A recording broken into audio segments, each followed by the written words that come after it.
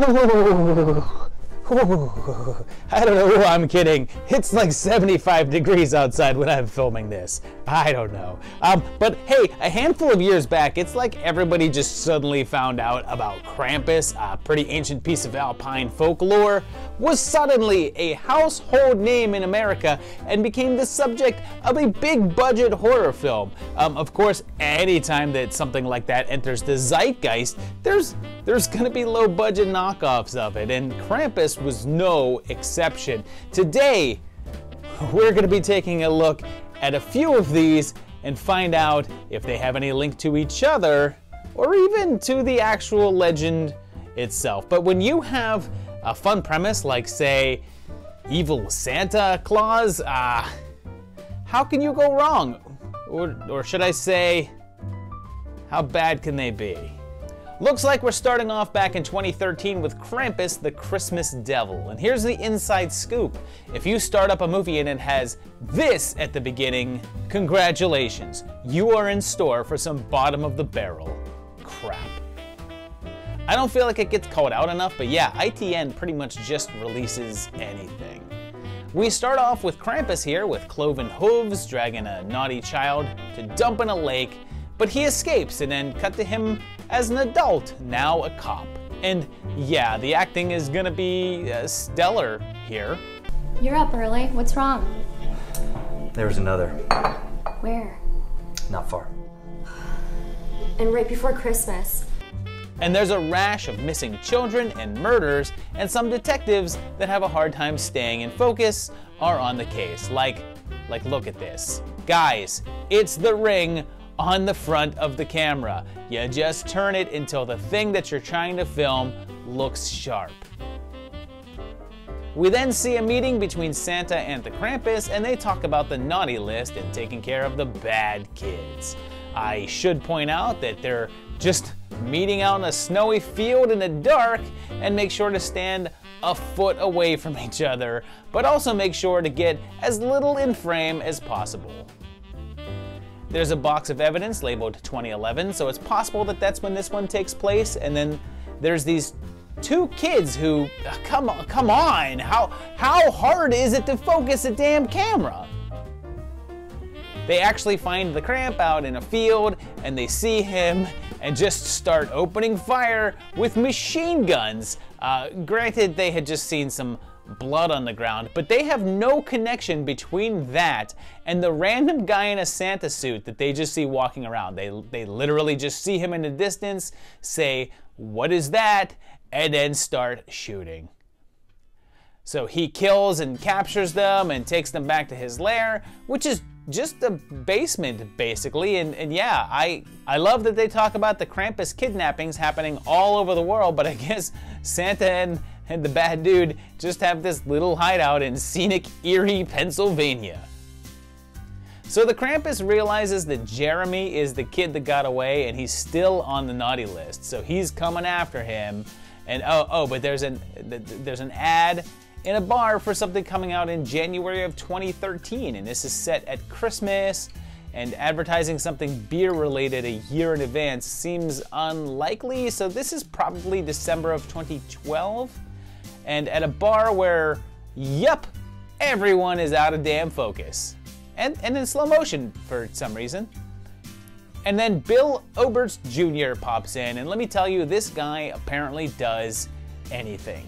Dude has an Emmy and has been in cool stuff, but then just pops up in stuff like this. And then, hey kids, if you're at the level of filmmaking where you can't even focus your camera, maybe don't attempt to choreograph fight scenes, or else you'll end up with this.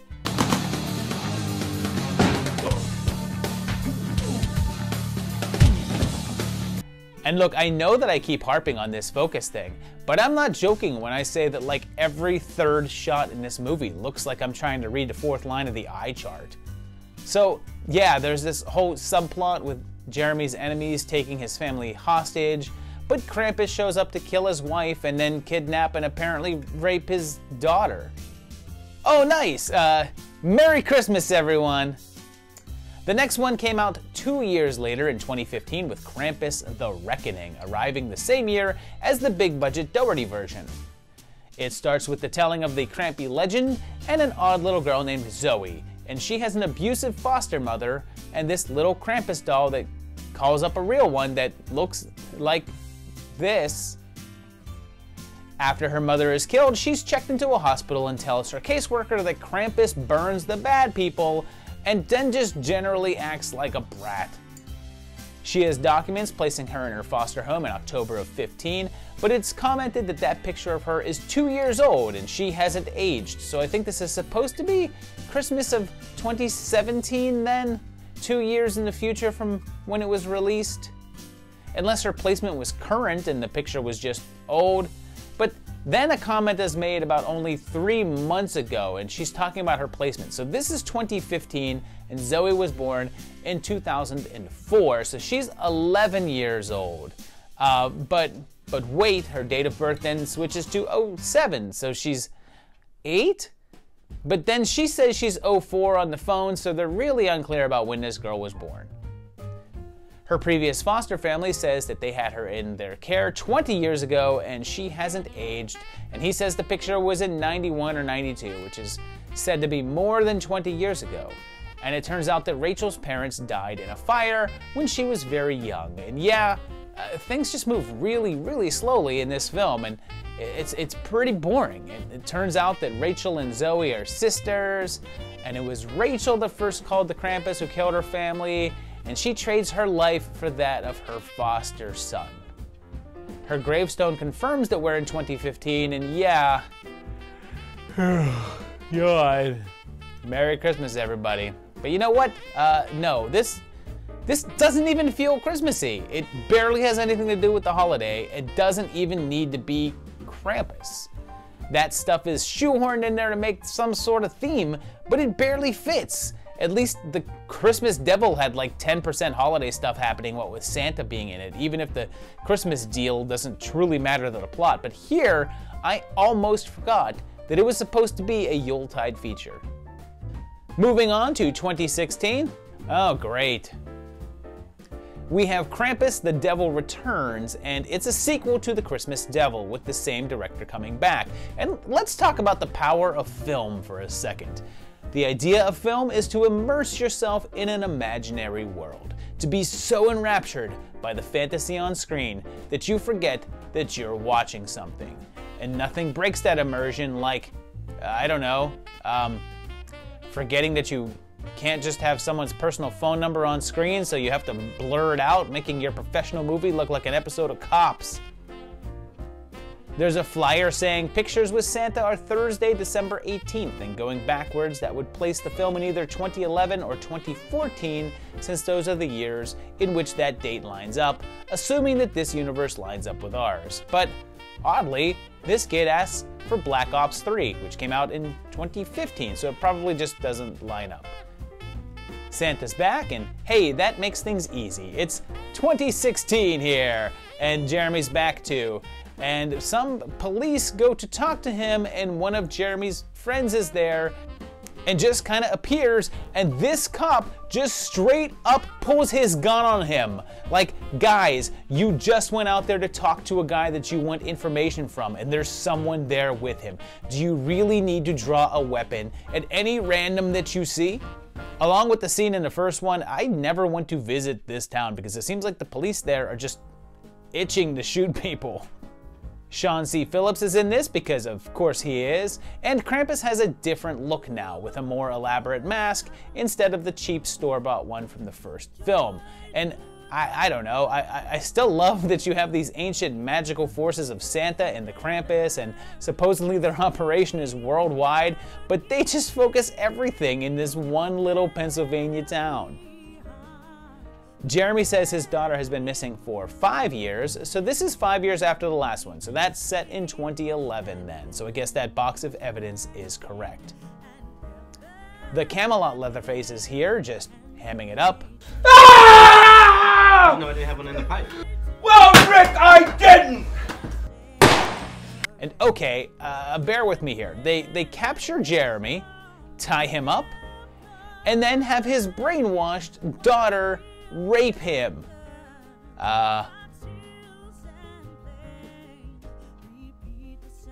Merry Christmas. And then, when captured, the thugs torture Jeremy by cutting an 8 into his chest. But his lady friend, well, they flick her nipples. What? That hurts. There's a shootout in which people get shot with no bullet holes or anything, and almost everyone dies but Jeremy, and it's revealed that I guess he killed Santa's daughter? It's really weird because it seems like the little small-scale crime thing is going on, but it's supposed to be Santa. They don't really get into any other aspect of Claus' lore, and he's just this skinny, dirty old man in Erie. Jer's told that the encounter with his daughter was real, and she's pregnant now, and he's unable to kill Santa or himself. Ho ho, holy crap, was that unnecessary, but hey, at least it was in focus. Also in 2016 was Krampus Unleashed, and is directed by the same guy who made Krampus the Reckoning, so is possibly connected. We're told that a guy hid treasure back in 1898, and years later, a group of fortune hunters went out looking for it. They accidentally summoned the Krampus, who looks very different from the silly CG Reckoning one, and it kills everyone. We then cut to modern day with intro music featuring what might be the worst rendition of Let It Snow that I have ever heard. Is this a joke? Oh, the weather outside is frightful, but a fire so delightful. Since we're no place to go, let it snow, let it snow, let it snow. We have a family getting together for Christmas in Arizona, and they end up finding the summoning stone, which is, I guess, activated by a cigarette. Krampus shows up and starts killing people, and they went with what was basically a guy in a Bigfoot costume, which may look silly, but it's the best looking Krampus that we've seen so far, even if it doesn't look very Christmassy. It attacks a local. Okay, and what is your name and location, ma'am? Bonnie Tyler. When it killed her boyfriend, did she get a total eclipse of the heart? The family gets short work made of them, with only the kids and Bonnie making it out alive, and they meet an old guy who conveniently fills them in on the lore, and they have to trap the big dude in an old mine by burying him, which they do in a really anticlimactic fashion. There's then a final tag with a baby Krampus that goes on for just a really, really long time.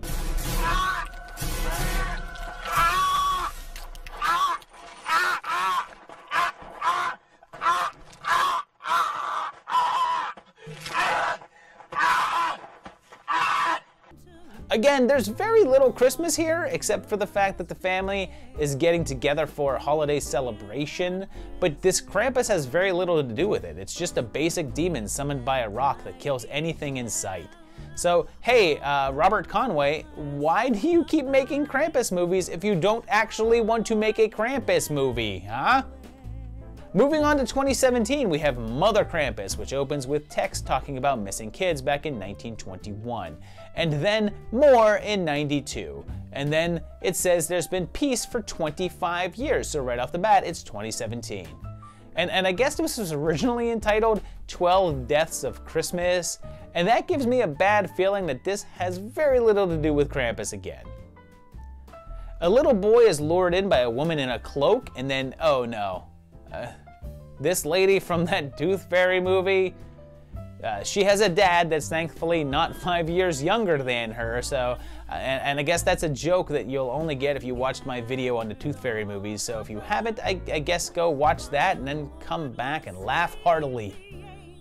His phone says that January 18th is a Wednesday, which was how that lined up in 2017, so that makes sense, but when we meet her estranged husband, well, look, this is not a slam on the actress because she's actually pretty decent, but placed next to this guy, they just do not seem like the same age range. The town realizes that a woman who was a witch and stole the kids' souls back in '92 is back, and they call her Frau Perchta, and they hung her back then, and when kids say her name in the mirror 3 times, she appears because, what movie is this again? She strings this girl up like a tree, so at least there's some sort of a holiday link going on. And they say that Vanessa has an older sister taken by the witch who was 6 at the time and 3 years older than her. So she was 3 in 92, born in 89, so would be 28 here. There's some pretty silly melodrama happening in which our main character acts like a really horrible person. What? Are you scared of getting old? Is that it? So... I mean, he doesn't really have to worry about that quite yet. I mean, dude's like 19 years old. Witchy poo attacks, and at least it's not a cheap mask. It's a halfway decent makeup design. I'm not mad at that. And the husband subplot is really weird because he left Vanessa a few months ago to date a younger woman. But then she gets killed by the witch and they reconcile. And I think it's supposed to be a touching moment or something. Really isn't. So dad dies and so does mom, and it's revealed that the witch in 92 never even took the kids. They just blamed her, and Vanessa's mom was the killer. So which witch gets her revenge and takes little Amy away and gives her to some creepy dude in a robe? Merry Christmas, everyone! There's not even a Krampus in this one, and I swear it might as well have just been Tooth Fairy 4. There's really not much of a difference.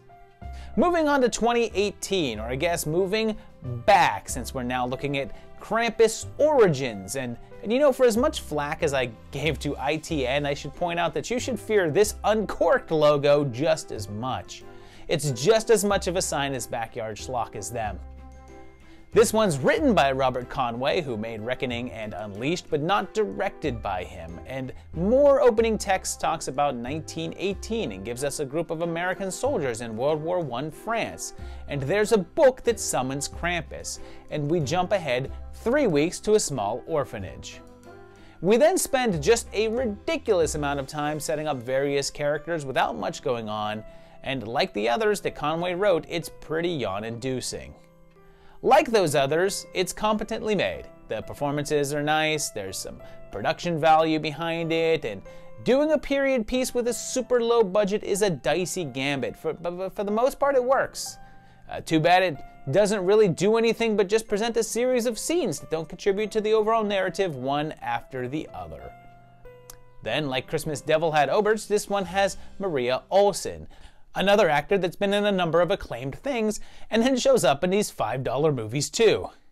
Finally, at over a half hour into the movie, the main plot is brought in as one of the teachers was married to one of the soldiers from the beginning, and she's told that he was killed and is given his belongings, one of which is the summoning stone. And oh hey storyline, nice of you to join us.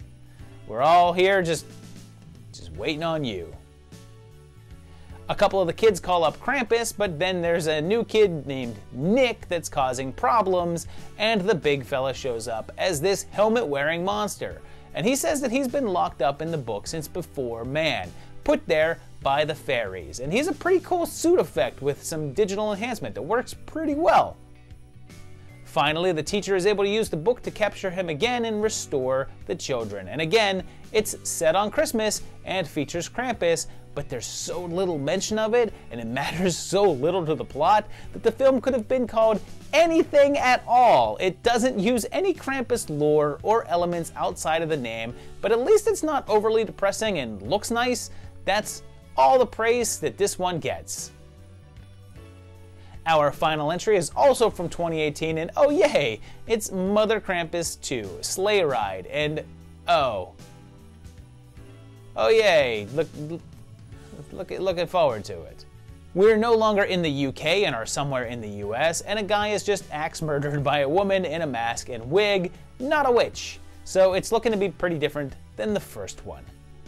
Lady Leatherface then takes out the whole family, and then there's a group of women doing community service, and they just casually reveal the killer with this shot that's reversed for some reason. Look at this, it's reversed. The girls need to deliver food to the needy, and here's a tip for indie filmmakers. If you're going to use digital snow, scale it. These are the tiniest ever snowflakes falling in the most uniform formation ever, especially when you cut to a wider shot and the flakes are the same size. If they were that tiny in a close-up, they'd be even smaller when you pull out, guys. They visit the crazy lady, and it's kind of weird because they establish them all as being silly together and not horrible people, but then they just start being as mean as possible to the old lady. I mean, at this point, they do not know that she's an axe murderer, but they just start being as rude as possible for no reason at all. And weirdly, they all just hang around her house, just chilling. They make a sort of mention about having to stay for at least half an hour, but they're not even doing anything. So it's like they just invade this lady's house and hang out, with one even having sex with her boyfriend, like while the old lady makes them soup. They were supposed to be delivering food to her.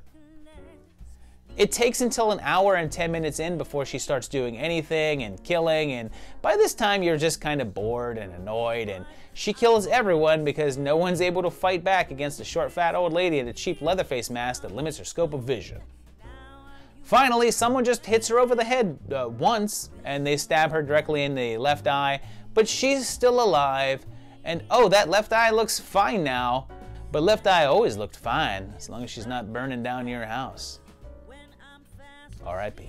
Then she's just caught by a magically appearing cop lady who shoots her and then just leaves two people with the body, just walks away. So yeah, still no Krampus in Mother Krampus, and no connection to the first one, or anything at all really, but at least it has some Christmas stuff going on, I guess, but no date or anything, so we'll just say real-time 2018. So there you have it. It's 6 movies, and oddly, even though they share some titles and some creators, only 2 are linked to each other. And yeah, they're a mess. Most of these were really not that enjoyable to watch. They weren't oppressively bad. Like, you won't hate yourself watching them. Several of them are just kind of boring. But none of them are really fun enough to be that's so bad it's good quality. Most of them are just like general kind of bad. So apparently Krampus movies are a difficult thing to pull off, but maybe if they actually tried to make a movie about Krampus, then they would have a little bit more success instead of whatever they were doing here. If you've seen any of these, or if you want to see any of them, let me know down below. If you know of some better Krampus movies besides the obvious ones like Rare Exports and Krampus, let me know those down below. I would like to watch them and check them out and see more Krampus stuff that actually deals with the Krampus itself. Tell me that in the comments. Please hit the like button. Please subscribe to the channel if you haven't already. I'd appreciate that. It'd be your little holiday gift to me. And I would just want to say thank you to my patrons who support the channel, which you can do as well at patreon.com/movietimelines. You guys have been so great to me all year long. I really appreciate it. And I really like the little community stuff we have and the little Zoom calls and all that fun stuff, which you guys could be a part of by going to Patreon. I would love that. And overall, no matter what you celebrate, or if you don't even celebrate at all, I want you to have a happy holidays and enjoy this season. Yeah. See you guys soon.